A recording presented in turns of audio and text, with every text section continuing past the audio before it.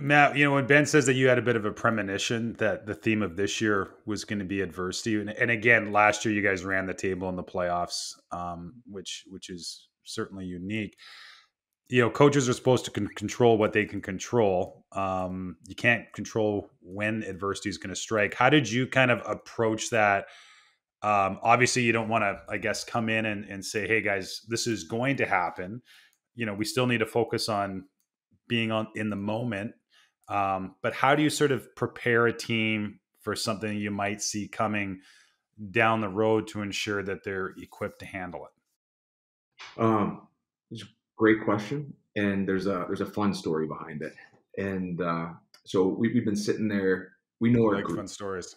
Yeah, we know our group really well. So that's the first thing. We have a very competitive group of hockey players. It's not a group that you have to like ramp up every day. It's a group that we have to keep calm and under control. And so that's kind of the starting point, is knowing who's in the locker room. And then also, like you mentioned, playoffs the year before. When you win 12 and you don't lose any, it sort of sets up like, okay, it might not go exactly like it did the year before. So we got an invitation through Red Bull. We flew on a DC-6 plane from the Hangar 7 here in Salzburg. We flew on this really neat plane, 1960s or something like that, like prop plane that took us to the Red Bull Racing. No kidding. And yeah, so cool. And they took us to the Red Bull Racing Ring, and we watched some MotoGP as a team. It was like our team building event. It was a big like Red Bull reach out to like celebrate winning the championship the year before, and it's set up for an amazing day. And so when we're in training camp from a coaching perspective, I'm always got my eyes open, for that theme to grab onto, something that we all experience together that we can wrap up into a package and move forward with. And it's best if it's all together and we're experiencing it. So I've got my eyes around, I'm watching, and I'm, trying to figure out, where is that inspiration going to come from? So we're flying on this DC-6, and it's an older plane. I mean, like significantly older. And with the propeller plane, like it flies like almost sideways. Like it feels very strange when you're up there. And they took us right up into the mountains, and we're going up and down, and the turbulence starts. And the guys were all gathered around together, like having like a social hour. And then all of a sudden the turbulence hits, and like everybody like gets low, and they start like inching their ways back to their seat. And then everybody sat down, and they buckled up their seatbelt. And there's some guys reaching for vomit bags. There's like guys like looking for like a little bit of medicine that might settle down their stomach. I mean, like we're kind of in that way with the plane. Of course, we land, and we land safely. And as the course of the day went on, I was like, okay, there it is, buckle up. That's going to be our theme for the season. So our team manager got us an airplane seatbelt. We hung that on our way out of the locker room each day. It's as like the tap reminder about where That's we are. awesome. And we created this theme Yeah. about buckling up. And it's like when things go wrong, you need something to turn to. When things go wrong, you need a place that you can go where you feel safe. And when things go wrong, once you're in that place that you're okay, you also have to have some trust in the pilots and in the plane that they can get it there. And you can take that as whatever metaphor you want. It to me that the pilot part is more about like trusting our process and what we do together, because we know it works. And we know that there's going to be some turbulence, and we got guys ready for that early. And then we played this year about 60 games, which it ended up being about, I don't know, 85% of all of our games that ended with the goalie out or tied. And so it was like all we did was play close games, and all we did was battle through injuries and short lineup until the playoffs. That was the first time. That was the healthiest we were as a team. Was game one of the playoffs, and this was all built in, reinforced, talked about on a weekly basis for sure.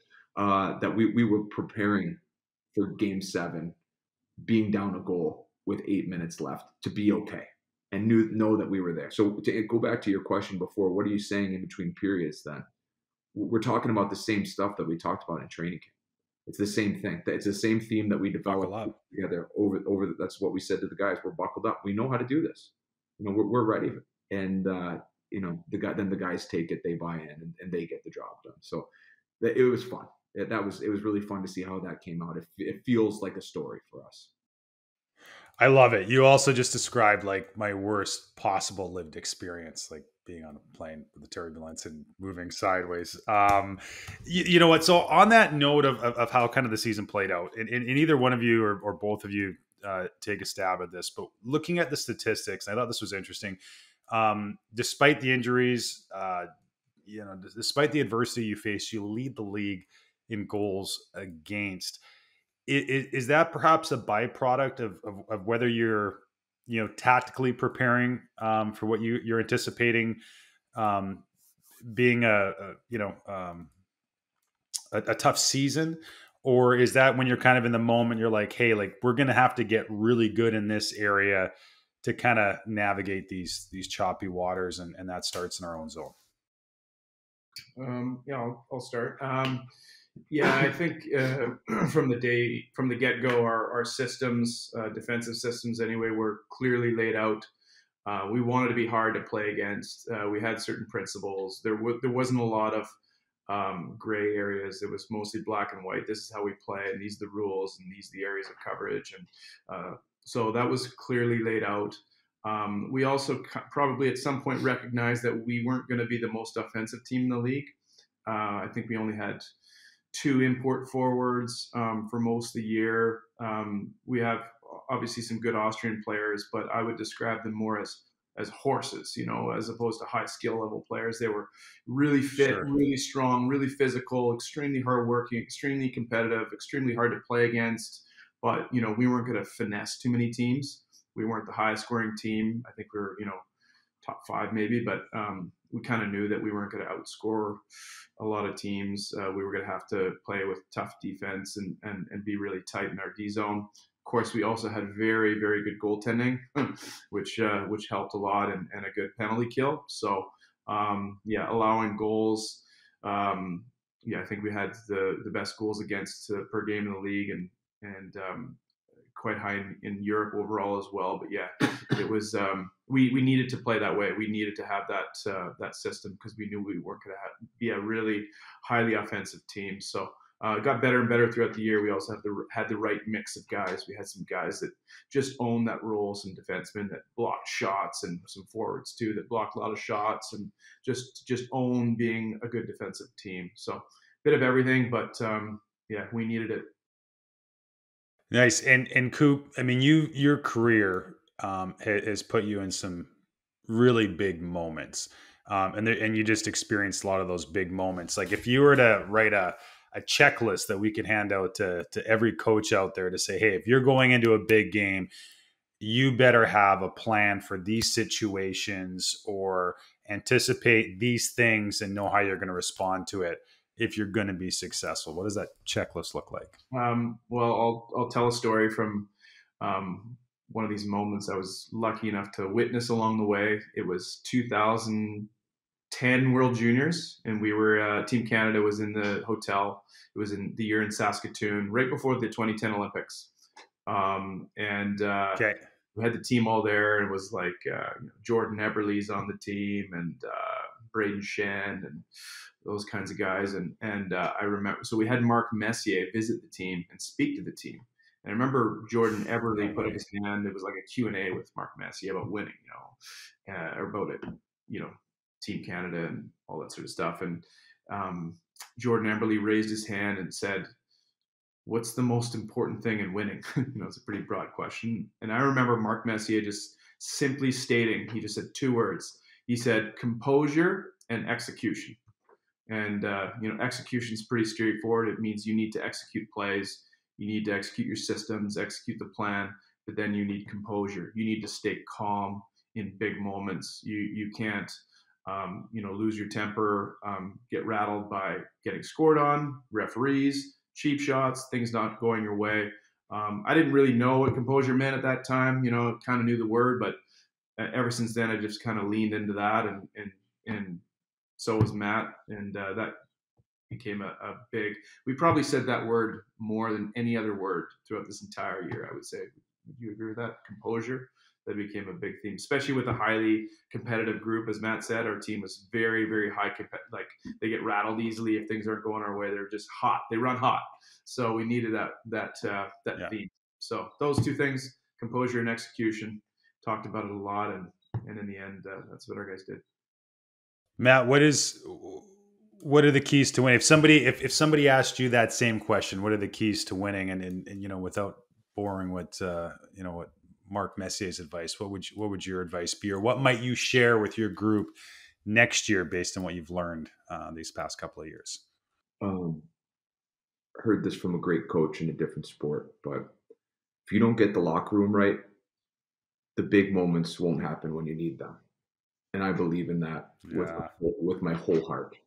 Is that's where it starts, is making sure, we call it our brotherhood, but that there's real unity in the locker room. So that's like gets your foot in the door. And from there, it's understanding your jobs in specific moments in games and being able to focus on your job in that specific moment in the game, because there's hundreds of meetings that happen through the season. There's hundreds of practices, and all of those are creating a pinnacle in that big moment that you're describing. And all of those practices, meetings, all of the talk has been gearing you to be ready for that moment. And so as long as that is in place and your team knows what to do, then it's just a matter of knowing what is my job right now, and they're able to execute it together. And then I think from there, it's that the guys have enough space in the game to also be themselves, because as coaches, we have a tendency to try to control everything, and we have to be very careful about finding that line between we know what ingredients will go into winning, how disciplined we have to be on entries, how great we have to be at boxing out, how important the net front battle is, how disciplined we need to be. We know about all this and we drill it into our teams, but there also needs to be enough space for the guys to be able to go and play with the skill set and creativity that they have. And I think it's a long-winded answer because it's a difficult answer. But I think that there's some blend between unity, some blend between very strong team game, and some blend between embracing the individuality within the team. If you are involved with the Minor Hockey Association that hosts tournaments or multiple tournaments, or you're a coach who operates spring tournaments, or any organization that puts on events, then you're going to thank me for introducing you to Event Connect. Event Connect makes managing and growing your sports events simple and efficient. It literally covers every aspect of the event management, from scheduling, linking out-of-town teams or visitors with hotel bookings, to capturing registration fees and collecting additional revenue, all on one platform. Best of all, it's free. Event Connect receives a small fee through its payment processor, but there is no upfront investment. I got introduced to Event Connect because several of our league and association partners began using them and raved about the time it saved, how user-friendly it was, and the additional revenue they were able to generate. In fact, the feedback was so positive, we began using Event Connect to host TCS Live, our annual coaching conference at the University of Michigan. It was a great decision. I know firsthand how stressful it can be to run tournaments and events, and can't imagine going through that process again without Event Connect. If you want to simplify the process of organizing your tournament or event and tap into new revenue, then go to eventconnectsports.com to book a demo today. Don't go through the painful process of trying to run your next tournament without Event Connect. Go to eventconnectsports.com and get started now.